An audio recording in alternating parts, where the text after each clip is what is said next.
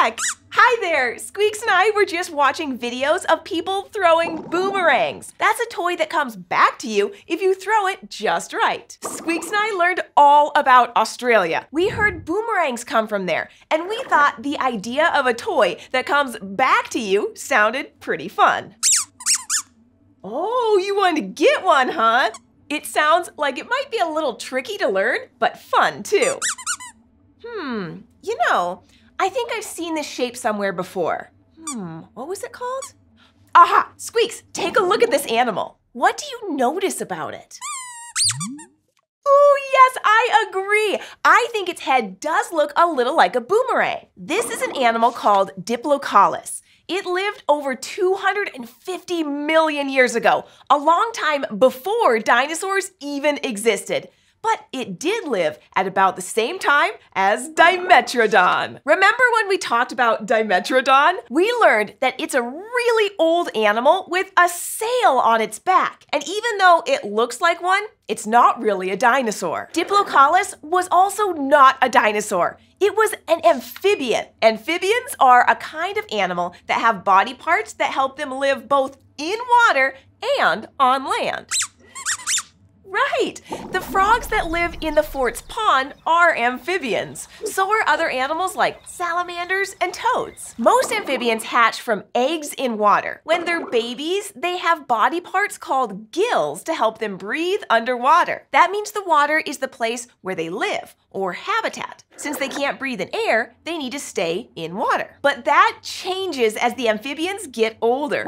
They grow body parts that help them breathe air so they can live on land too. But even grown-up amphibians who can breathe air need to stay in damp places. They need a lot of water to live. That means we're pretty sure Diplocaulus lived in or around water, just like the amphibians we know today.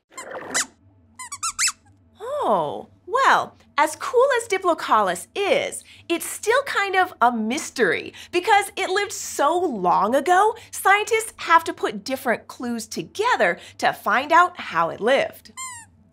Right, like fossils. Fossils are bones or other signs left behind by animals that lived a long time ago. Scientists can tell a lot about life long ago by looking at fossils. For example, if a scientist finds a fossil skull that has tooth marks in it, that can be a clue that the animal was eaten by another animal.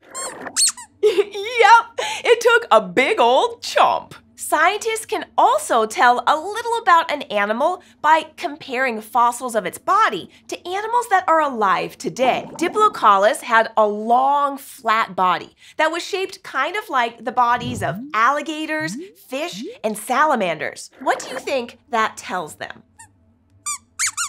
Yes, the shape or structure of these animals' bodies helps them move in water. So scientists think that, like salamanders, Diplocaulus spent time in water too.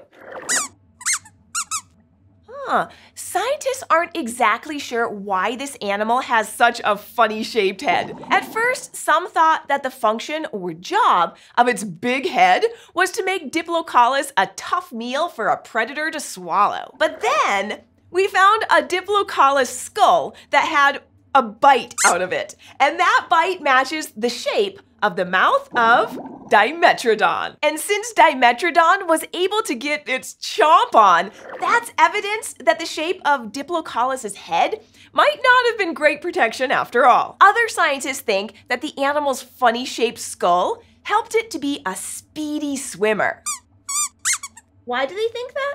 Well, scientists made a model of a Diplocaulus's skull. A model is a simple version of something that we can use to understand how that thing works. Then they put it in a special tube called a wind tunnel. Engineers use wind tunnels to see how rockets and airplanes will fly through the air, but it can also show how something moves in water. And what they found was that when the skull was pointed just right, the animal's boomerang-shaped head would have helped to lift its body quickly through the water, kind of like the way an airplane's wings lift it off the ground during takeoff. And that would have been super helpful when Diplodocus was chasing something to eat. So although it may have looked kind of funny, the boomerang shape might have helped Diplodocus to take off and swim very fast through the water. So what do you say, Squeaks? Do you still want to go get a boomerang of our own and see if we can get it to take off and come back?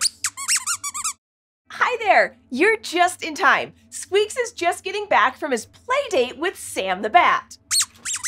Wow, Squeaks! What is going on? Oh, I see. You and Sam found a new fish in your video game, and you want to see if you can get one as a pet? Okay, well, let's figure out what this mystery fish is first. Can you describe it for me?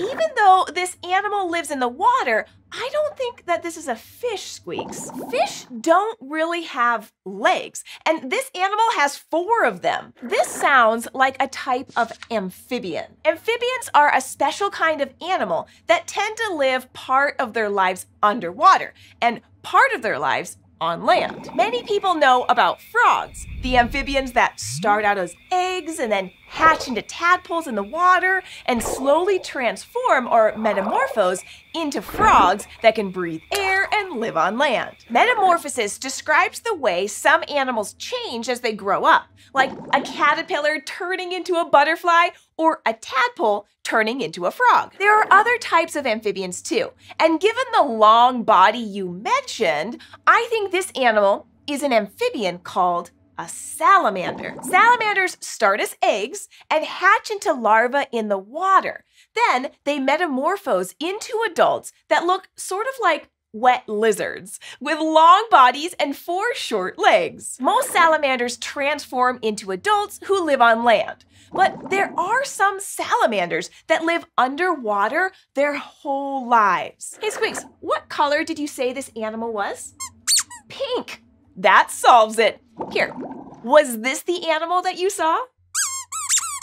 You saw an ocelot! Some people call them axolotls, but it's actually pronounced ocelot. Ocelots are a special type of aquatic salamander, which means that they live underwater their whole lives. So I can see why you would mistake it for a fish. Take a look at this adult ocelot. What do you notice? Ooh, the bits on its head do look like feathers.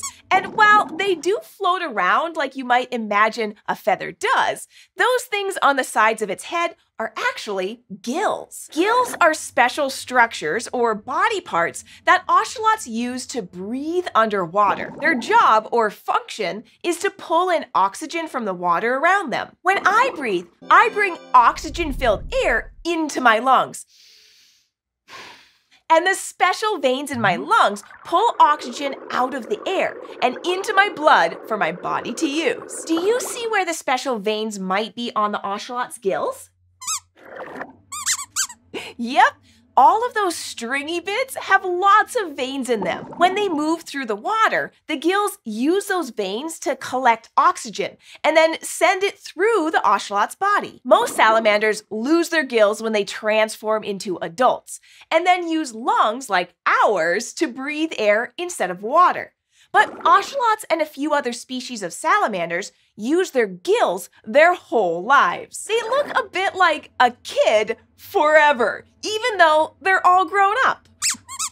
Ocelots are super cool. They can come in many different colors, like olive green, black, yellow, white, and even the pink that you saw. Ocelots can even regrow body parts like legs and even their heart if they need new ones. They're one of my favorite animals.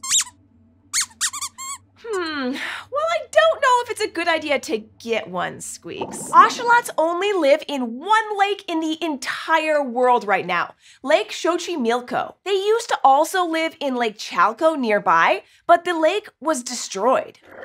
It is pretty sad. Ocelots in the wild face a lot of danger because of changes to Lake Xochimilco, their last remaining habitat. A habitat is a place where an animal lives that provides everything it needs. It would be very difficult to recreate the ocelot's habitat in your own home. They're much harder to care for than a dog or a cat, and the equipment needed to care for them can be expensive. People have sometimes dumped ocelots into nearby ponds when they didn't want them as pets anymore, which causes problems in these new habitats for the ocelots and the animals that already lived there. If we really want to get a pet ocelot, we would want to be extremely careful, do a lot of research, and think about why we want one as a pet. That's a really cool idea, Squeaks. If we love ocelots, instead of having one as a pet, maybe we can learn more about them. I know there are lots of people working to help ocelots, and I can't wait to learn about what we can do to help too. And maybe I might find a special ocelot stuffed animal for your birthday. "Oh, please, princess," said the frog. "A magic spell has turned me into a frog. I need but one kiss to break the curse." What do you think about this situation, Squeaks? Ooh, you're right. It is a bit unusual.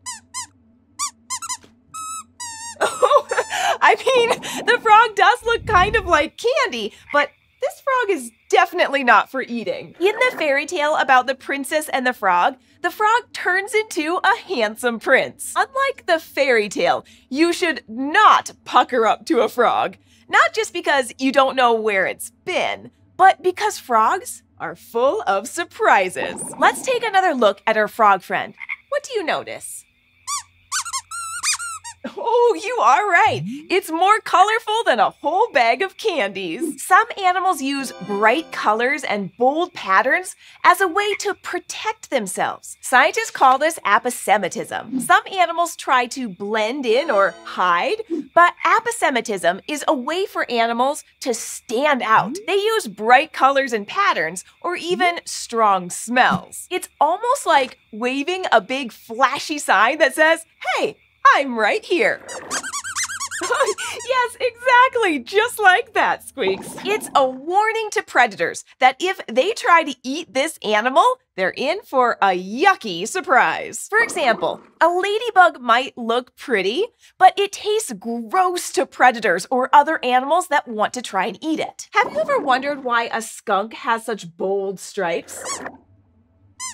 I mean, they do look pretty fancy, but the pattern is also a warning. It's warning you to stay away from its stinky spray. And some aposematic frogs warn you that they could make you very sick. If predators know to stay away, it saves them from eating something dangerous, and it saves the animal from being eaten. The frog in our book is called a poison dart frog. Know why it's called that, Squeaks? Yep, these brightly colored frogs can be poisonous. Poison dart frogs live in Central and South America. That's very far from where we live, Squeaks, so you won't find them anywhere near the fort. There are about 200 different species or kinds of poison dart frogs, and many of them have poisons in their bodies that come out through their skin, which can make humans sick or make them paralyzed so they can't move. Sometimes the toxins can even be deadly. The deadliest of them all, the golden poison dart frog, oozes a toxin from its skin that stops a person's muscles and the heart from working. There's enough poison in just one tiny golden poison dart frog to kill 10 people, or a couple of elephants, or about 20,000 mice. I don't know how many rats, but probably a lot. They're called poison dart frogs because some indigenous people in Colombia have used their poison to put on darts and arrows to help them hunt for food. Speaking of food, the poison in poison dart frogs actually comes from what they eat. They like to eat tiny creepers like ants, termites, and beetles. And scientists think that there's one beetle that helps poison dart frogs make their poisons. Oh, I see. You're wondering if they'd still make poison if they can't find the right beetles to eat. Poison dart frogs in captivity, living in places like zoos instead of in the wild, will get fed other things instead of those beetles. And after a while, without those beetles, they can actually stop being poisonous. Poison dart frogs are just a few centimeters long and drop-dead gorgeous. Their aposematic patterns come in some of the most brilliant colors on Earth. They're very pretty to admire from far away. And a predator that once tried to eat something yucky will remember to stay very far away. But some non-poisonous frogs use the bright poison dart frog patterns to fool predators into staying away too. That's a whole other trick called mimicry, which basically means copying. An animal mimic is kind of a copycat who tries to look like other, more dangerous species. For example, this tiny species of poison dart frog is called a mimic poison frog. That sure is a bright pattern, like a big sign that says, "Look at me!" Yep, if I were a predator, I would not try eating the mimic poison frog. But it's so small that it doesn't have as much poison as its more dangerous relatives. It just looks like the other poisonous frogs, so predators think they should stay away. And how about this sanguine poison frog? It isn't poisonous, but these cool patterns still tell predators to stay away. Say, Squeaks, can you tell the difference between these two snakes?